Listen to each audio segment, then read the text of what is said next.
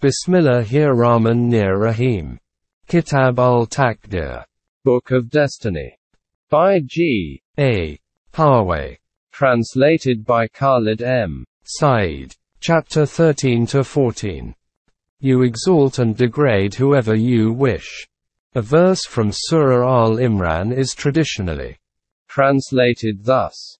Say you, O Allah, O Master of the realm, you give territory to whoever you wish and take away territory from whoever you wish.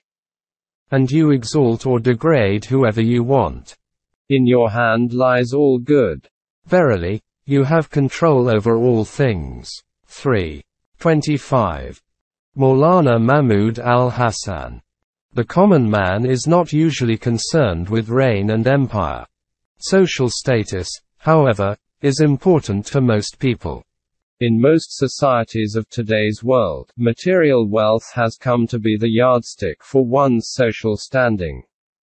Examples of rags to riches, regardless of the means, and vice versa, are increasingly seen as marks of high and low social status, respectively, and as evidence of Allah's direct control over an individual's fortune. Meanings of Ezza and Zillah. Before attempting to interpret this particular verse, and others like it, in the Quranic spirit, let me make a few introductory points.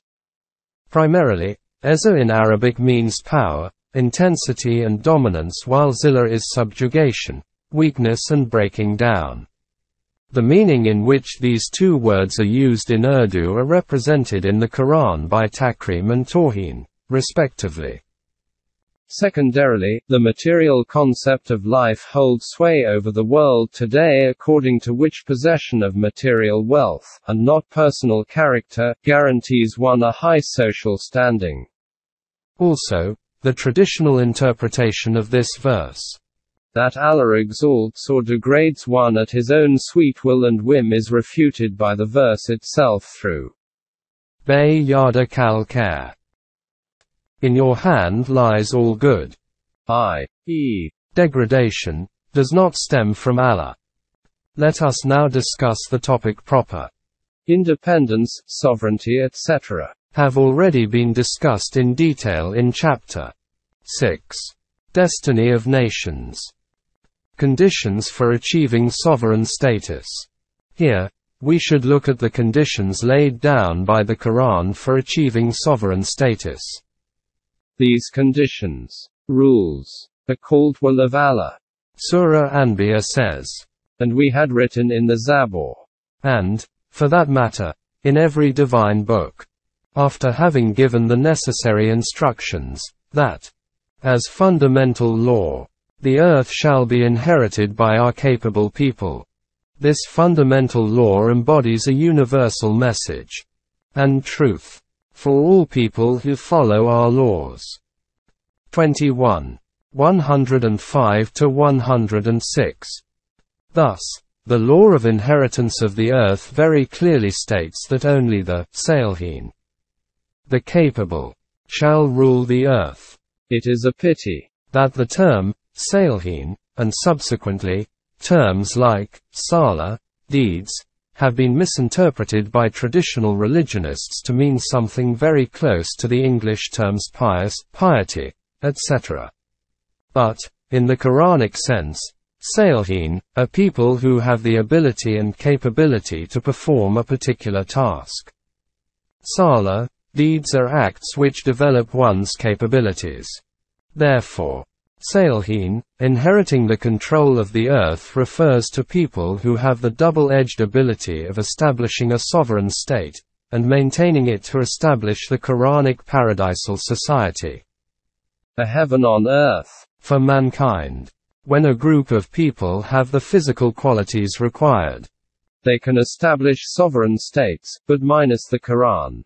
They can be only ruthless despotic anagrams like those of the pharaohs of ancient Egypt, Genghis Khan of the Mongols, or even the present-day materialistic empires of the world. On the other hand, a capable group, having the physical qualities as well the guidance of permanent divine values, shall take control of society to carry out divine responsibilities on behalf of Allah. It is our promise. Firm law. That those of you who become convinced of Allah's laws, and do salih deeds, shall inherit the control of the earth. 24. 55. Such a state shall establish Allah's law on earth, and it shall be free of fear of depression. It shall be ruled by Allah, not by man. 24. 55. Importance of physical qualities. Such people are reminded by the Quran of the importance of maintaining their physical abilities and qualities. 8. 60. The Quran has illustrated this natural law with an elaborate account of Bani Israel, children of Israel. The story of Israelites. Having narrated the story at several places in the Quran, it said in Surah Qasas, "And we decided it was time for us to bestow leadership on a nation which had been weakened by being shackled in slavery." 28. 5-6. The expression used for "we decided" no read has two aspects. One is in the realm of Amra 36. 2. Where manifestation of his intention follows instantaneously. The other is in the realm of Khalq, where it undergoes a series of stages and is done by man. That is why, to manifest this divine program in case of Israelites, Moses was given a comprehensive plan based upon educating and training the enslaved children of Israel. Despite hard work, Moses could not get them to shed their inconsistent and mercurial temperament. Repeatedly, he told them, "Surely, Allah has promised you inheritance of the earth. But it doesn't come easy.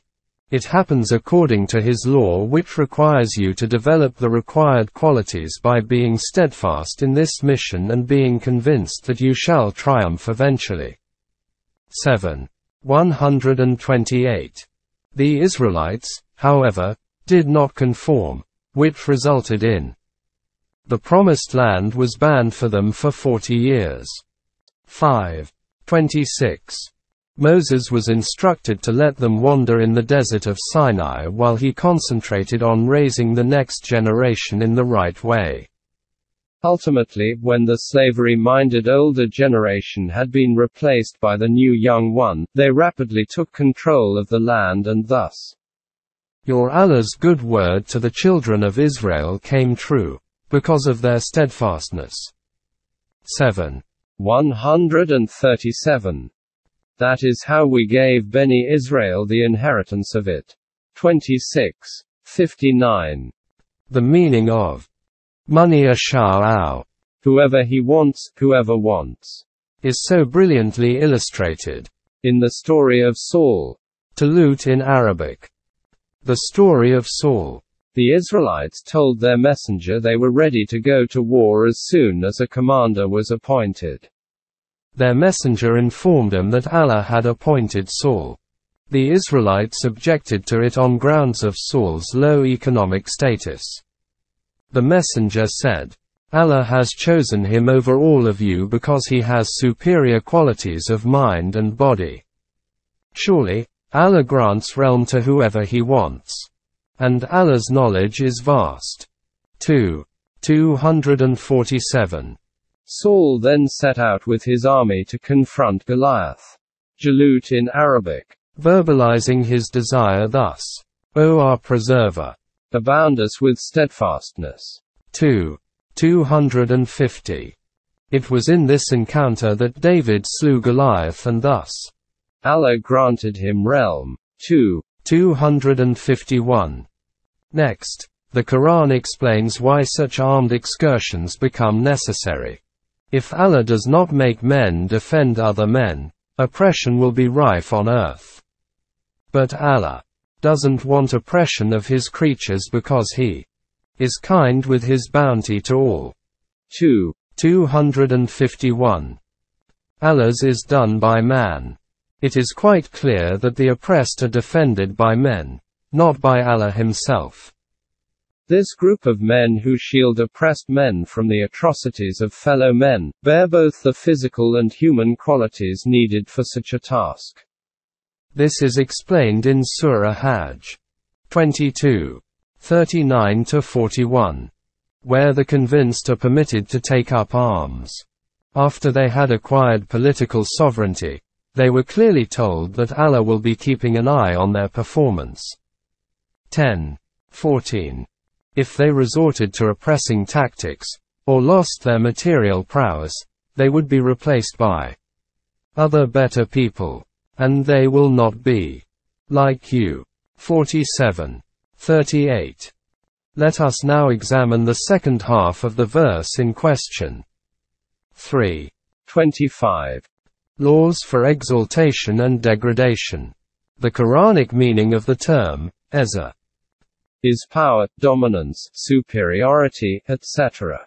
And that of Zilla is weakness, subjugation, inferiority, etc. Surah Fatah contains a basic rule in this regard. Whoever wished to achieve Ezza should know that only Allah has the laws for real Ezza. It is the correct and good concept of life which can rise high by apt deeds. Contrarily, people who indulge in bad activities, going against the value system given by Allah, have a severe punishment in store for them when all their ill-directed efforts are wasted. 35:10. Surah Yunus talks about such people who help Allah in carrying out His program for human society. The Quran terms them Awliya Allah, Allah's colleagues, and thus are free of all fear and depression. They act upon the divine system after having been convinced of it. They are set to enjoy the niceties of both worlds. This divine law is unchangeable. Since this is an exalted achievement, they would not be depressed by the discouraging attitude of the opposition because real Ezza is only with Allah's laws. 10:62-65. Surah Nisa mentions the hypocrites who liaise with the opposition of the divine program and asks, are they looking for Ezza? Real Ezza is only with Allah. 4:139. It is a collective effort. Adopting the divine system is not individual-based. One must join a society being established for this purpose. Ezza is for Allah, His messengers and the convinced. 63:8. Contrarily, those who oppose, fight Allah and His messenger are degraded because Allah has ordained triumph for Himself and His messengers. He is mighty and dominant. That is why His shall be done. 58:20-21. Ezza, from good deed. Surah Yunus says, those who do good deeds beget good, and more. Their faces will not be darkened with Zilla. Contrarily, those who do bad deeds beget badness accordingly, and Zilla will degrade them. 10:26-27. The mighty children of Israel fell to a life of degradation and misery, Zilla and Maskana, because they rejected the divine law. 2:61. 3:113. Ezza, as respect. Ezza, meaning social esteem and respect, as current among Urdu speakers, is represented in the Quran by takrim, while the term for humiliation and disrespect is tawheen. Basically, the Quranic principle in this regard is that respect may only be earned by one's character and behavior. 49:13. Allah's sincere men who deserve paradise because of their deeds are worthy of respect. 37:42. Surah Yasin talks about the convinced one who raised the voice of truth in the face of strong opposition, saying, if only my people knew that Allah has blessed me with bounties and has made me one of the respected. 36:27. Contrarily, The Quran terms the consequence of wrong deed as Azrabe Mahina Azab al-Hun, the humiliating punishment. Surah Hajj contains the mechanics of such punishment. And those who reject and refute our laws are the ones who have a humiliating punishment. 22:57. Elsewhere, people making fun of Allah's laws are said to get a humiliating punishment. 45:9. In principle, it says in Surah Hamim that humiliating punishment is brought upon men by their own deeds. 41:17. Misplaced standard of respect. The commonly accepted standards of respect and esteem in human societies. Political or economic power attained through tyrannical and oppressive means. Are totally misplaced. Such respect is destined to end up in humiliating punishment. This law has been illustrated by the Quran with a figurative example of a person brought into hell, who will be served extremely humiliating food with a reminder. Taste it now, this humiliating punishment. You considered yourself to be very powerful and respectable. 44:49. Izzat al-Azma. Before the hereafter, such misplaced respect and power in here has been termed as Izzat al-Azma. 206. The weakening power. The Ezza in such cases gives an illusionary sense of respect and power. Really, it leads one to ism, weakness, and results in a humiliating punishment. 46:20. Status according to deeds. In a fair, Quranic society, Ezza, power, and takrim, respect, are achieved on the basis of one's personal attributes, character and good deeds done. 46:19. Every respectable person is respected. 11:3. Every knowledgeable person attains status accordingly as Allah knows about their deeds. 57:11. And he, because of their work, becomes their colleague. 6:128. We are hopefully ready now to ponder over the topic verse in question. 3:25. And look at its Quranic interpretation in the light of all the above. Say, O Allah, you possess the real power. You give sovereign power to those who follow your laws and strip of it those who go against them. Power and degradation come according to your rules only. It could not have been haphazard, lawless, because you are the source of good alone. You have set standards to everything.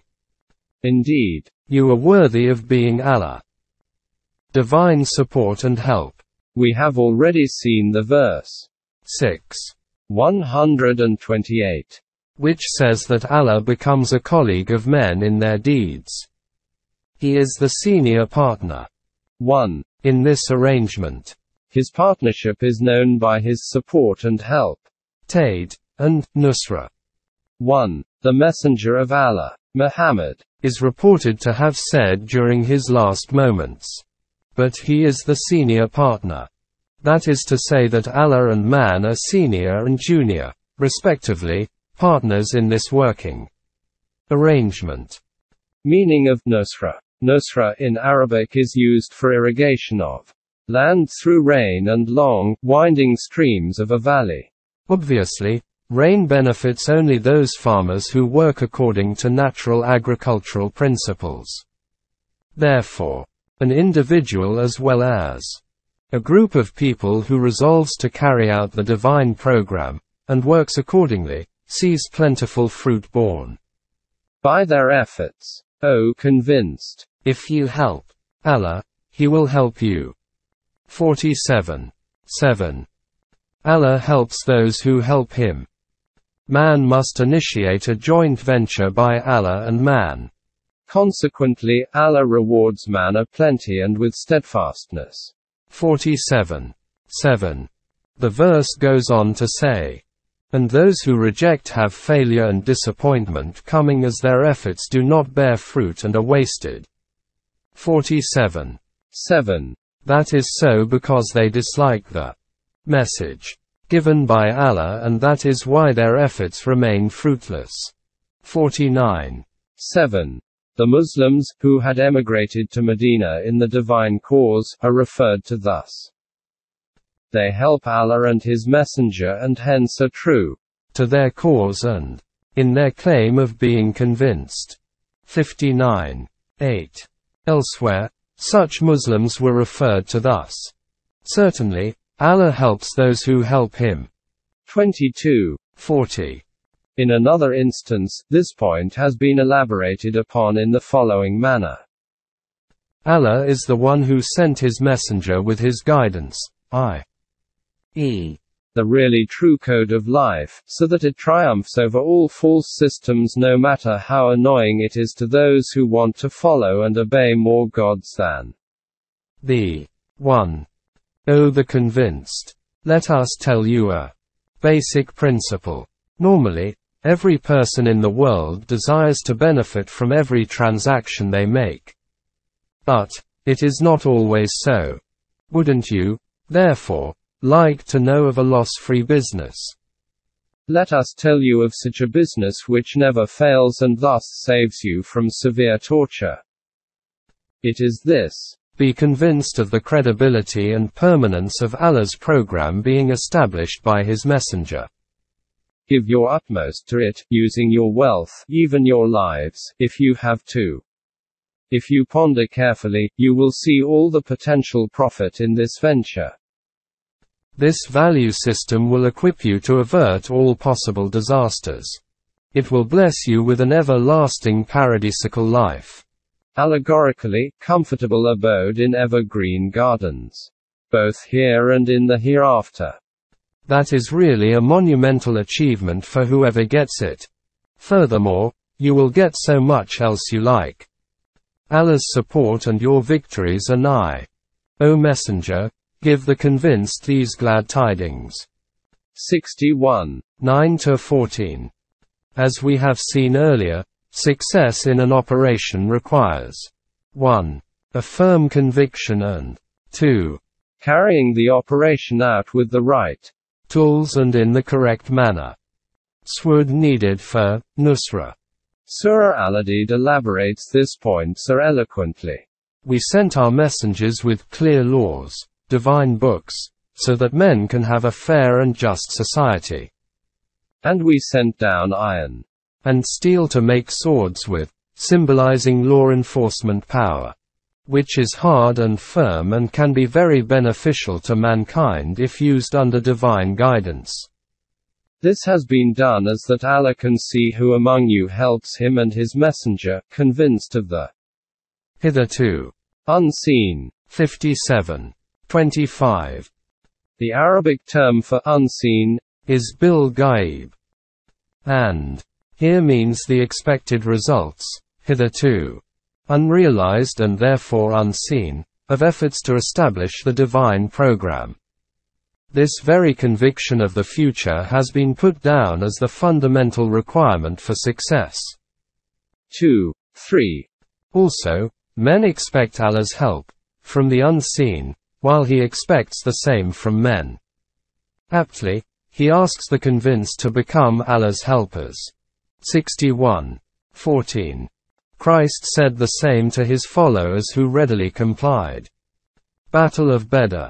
The first ever practical example of this mutual Allah and man operation was the Battle of Badr, which was fought between the convinced trying to establish the divine order, fighting in the way of Allah, and their opponents, fighting for transgression. The Quran said, and Allah thus helps whoever so wishes. 13. 12. It may also be interpreted as, Allah thus helps according to His laws. Help through angels. This help comes rationally, not accidentally. It contains lessons for those who ponder. 3. 12. This divine help was to be the source of happiness for the convinced. 30. 5. The help by angels in such battles has been explained by the Quran as psychological. 8. 9 to 10. So that they remain steadfast. 8. 12. This steadfastness brings divine support with the condition that the convinced display perseverance and obedience of Allah's laws. 3. 122 to 125. Your 100 shall triumph over 200 of the opponents because Allah is with the steadfast. 8. 66. The way to ensure divine help is to obey Allah and His messengers, not to quarrel among yourselves because if you squabble, you will be swept away. So, be steadfast. Allah is with the steadfast. 8. 46. Remember, Allah helps those who remain steadfast. They then become invincible. But, if He abandons you, who is there to help you? 3. 159. If you are convinced, in the real sense, you will triumph over all. 3. 138. Chapter 14. He forgives or punishes whoever He wants. Parts of some verses in the Quran contain phrases like the following. Yakfir le manyasha'o wa yo azibo manyasha'o. 3. 128. Which are traditionally translated as, Allah forgives whoever He wishes and punishes whoever He wishes. Such interpretation can only, and has, led to a concept of God who is whimsical, unpredictable, unsystematic and moody. This divine behavior is much like that of earthly absolute monarchs of royal disposition, in the words of the famous Persian poet Sadi Shirazi. This is quite contrary to the Quranic concept of Allah. Let us have a look at it. Punishment, azab, is usually taken to be eternal fortune in hell. But, the Quranic use of the term azab encompasses much more. Consequences of all wrong human actions, realizable both here and in the hereafter.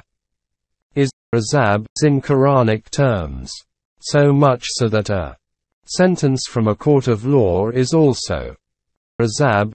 Maghfirah does not mean forgiveness. Linguistically, it means to arrange for protection. Please refer to Chapter 4 where we saw that there is a period of wait between an action and its result. If someone uses this period accordingly, the probable bad consequences of an action can be averted. That is maghfirah, protection. Let us now see who deserves azab, and how. Surah Ma'idah talks about the sins committed by the Jews and says, Very bad it is what they have sent on for themselves. They deserve divine punishment and shall be punished accordingly. 5:80. Surah Al-Imran, after having talked about sins by the Jews, rejecting the divine law, murdering their prophets and social reformers, says, Tell them, O Messenger, of the impending torturous punishment. 3:20. A little further on, the surah says, Those who reject the divine laws are punished severely with azab, in this world and also in the hereafter. 3:55. Also, those who reject Allah's laws get azab in here and in the hereafter and can never buy themselves out of it, even if they spend all the money in the world. 5:36. Surah An'am says, Those who deny our guidance shall be subjected to punishment. Azab, because of their transgression. 6:49. Surah Tawbah. The opponents of the Muslims are under the erroneous arrogance because of their wealth and numbers. This very misconception shall lead them in the battlefield. 9:52, 9:85. Surah Hud. These people neither think nor care, nor listen to anyone, nor see where they are going. How can they escape punishment? 11:18 to 24, 2:7. Some verses use Rama as an antonym to azab. Surah Al-Imran says, O the convinced, take care and not behave like those who, after having had clear guidance from Allah, began squabbling and split up in factions. They are the ones who will get a big punishment when the consequences of all actions will be realized. On that occasion, some faces will come alight as a result of their good deeds, while others will go dark because they had reverted to rejection of Allah's laws after having adopted them. They will be told to have the taste of the punishment for your rejection. The bright-faced people, at the same time, shall be under Allah's Rahmah. Safety of protection. 3. 104-106. It is obvious from all the above that punishment comes to men because of their own actions. Law of returns or the law of Allah's will. Interpretation of Mani Asha'au. The verses where the subject of Mani Asha'au is Allah, whosoever he wants, refer to Allah's will. Surah Araf reports Moses praying to Allah, O Allah, bestow on us the niceties of here and the hereafter. Allah replied, If you wish to avoid my punishment, be informed that my punishment befalls according to the law of my will, under systematic rules, not whimsical decisions. As to my Rahmah, safety of protection, it covers the entire universe, but it is destined only for those among men who abide by our laws, establish a universal system of sustenance and are fully convinced of the validity of our laws. Also for those who will follow our illiterate messenger, mentioned in the Torah and the Bible, who will enact the good and prohibit the bad. 7.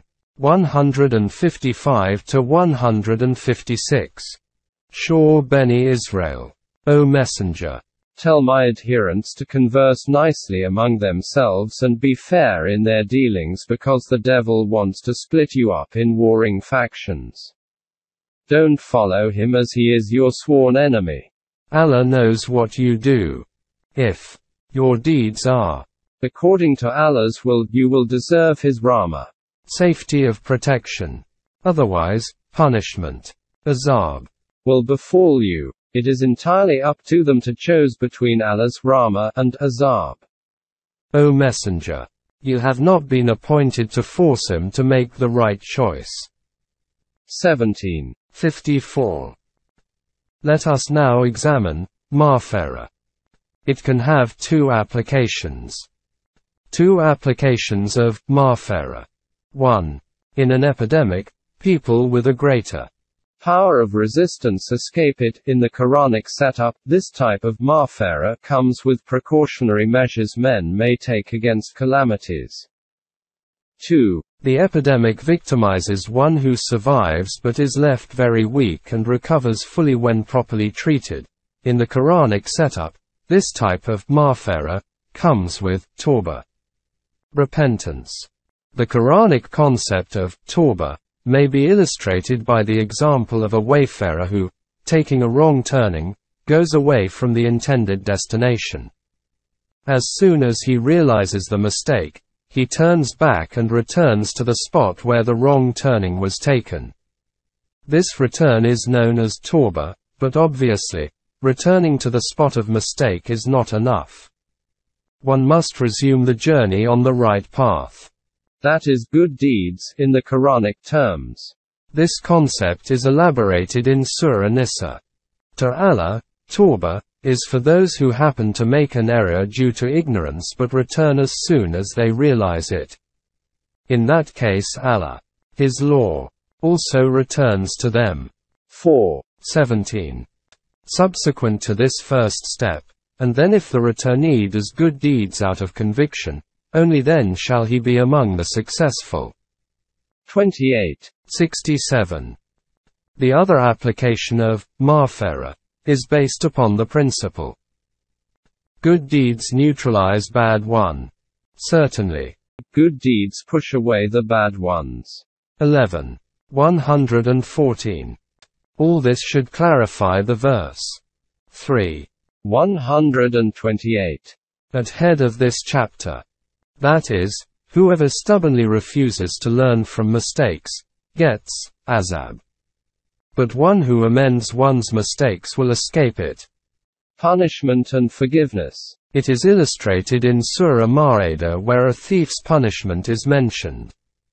The verse goes on to say, And whoever returns after his wrong deed, and does good, Allah shall return to him. Surely, Allah is the provider of maghfirah, safety of protection, and rahmah, niceness. But, why should maghfirah and azab go hand in hand? It is because the Quran wanted to create a realistic balance between the two extremes of the Jewish all punishment, no forgiveness, and the Christian all mercy, no punishment value systems.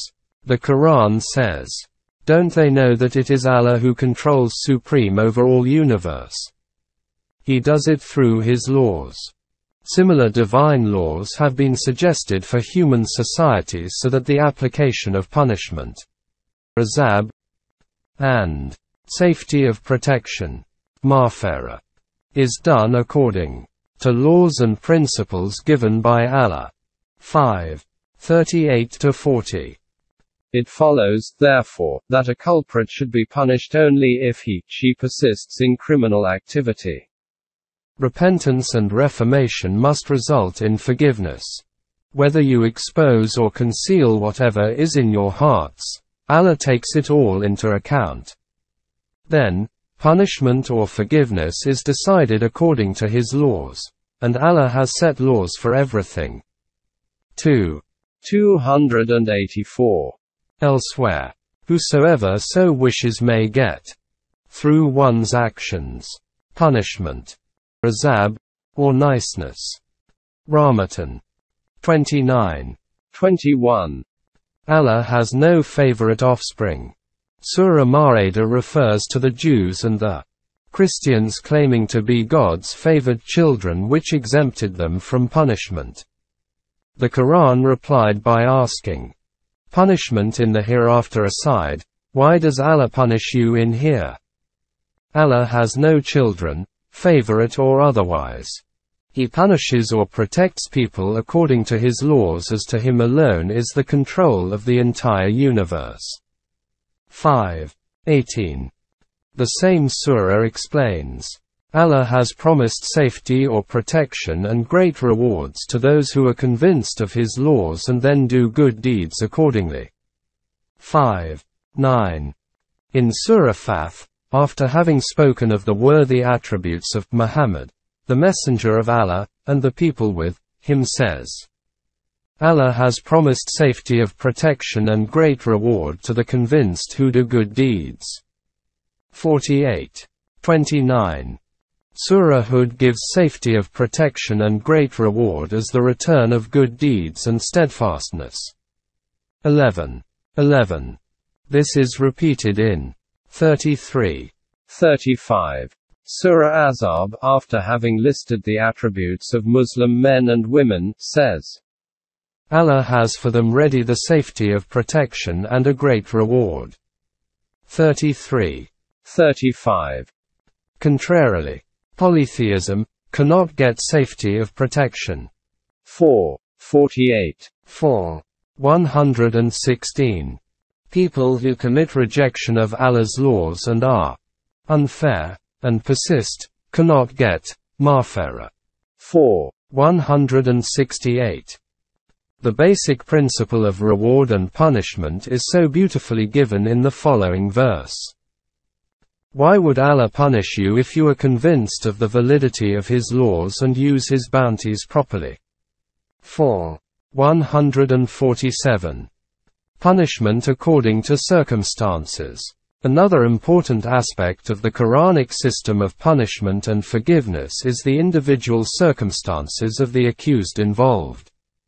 For example, two culprits of the same crime should not have a similar sentence if their individual circumstances differ in background, i.e., upbringing, education, awareness, etc. That is why, the Quran proposes that women of possession 1.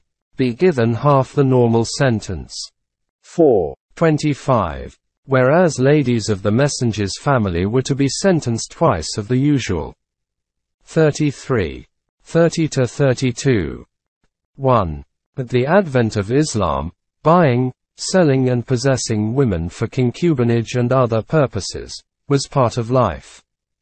The Quran refers to them as those possessed by your right hands.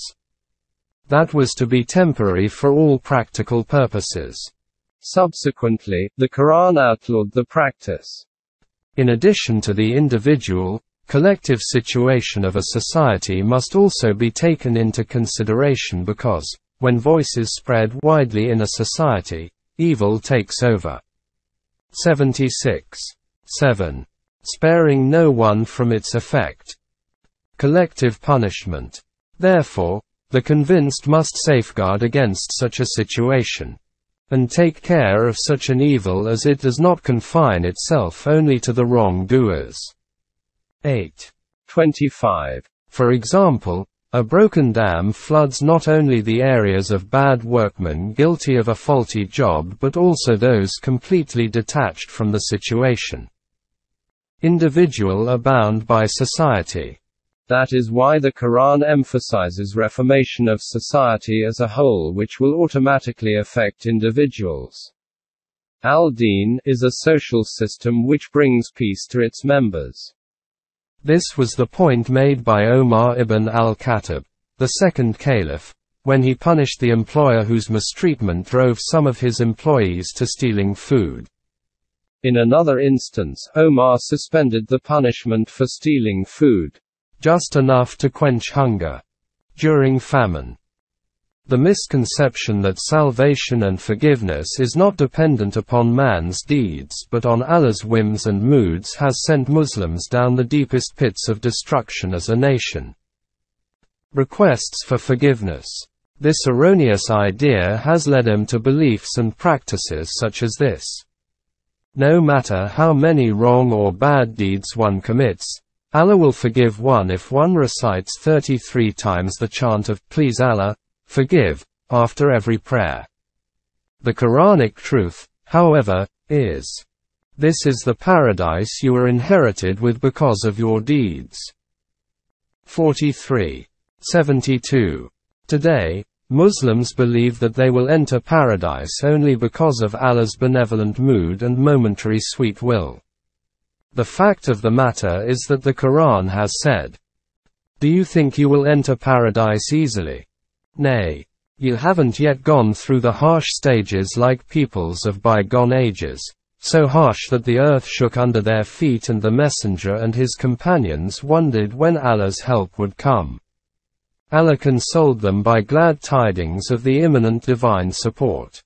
214. Muhammad, the messenger of Allah, is reported to have said, "Paradise exists under the shade of swords. Pride in sin or Allah will perish you." Sadly, that is not the end of the story.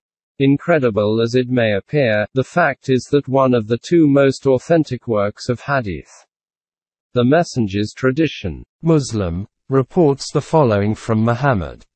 "By the one who possesses myself, if you don't sin at all, Allah will remove you and replace you with those who will indulge in sins and then seek Allah's forgiveness."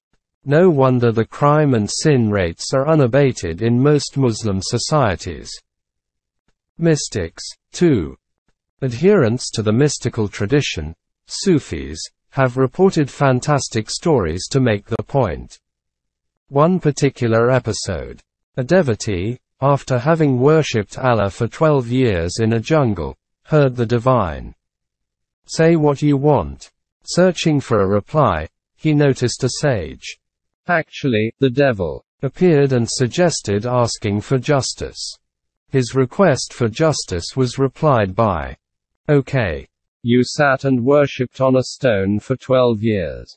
Justice demands that this stone sits atop you for 12 years. After those painful 12 years, Allah inquired of his request once again. This time, the mystic, having learned his lesson the hard way, asked for Allah's benevolence. He was rewarded by appointment to the rank of Kitab, a high ranking in the traditional mystic hierarchy, with the admonition, remember, justice is demanded by the devilish. Muslims always seek our benevolence. St. Paul's influence. The source of such ideas appears to be the Christian dogmas invented by St. Paul. In one of his letters in the New Testament, he writes, "You have been salvaged because of belief. It is not because of your deeds. It is God's gift." Afsorn, 2.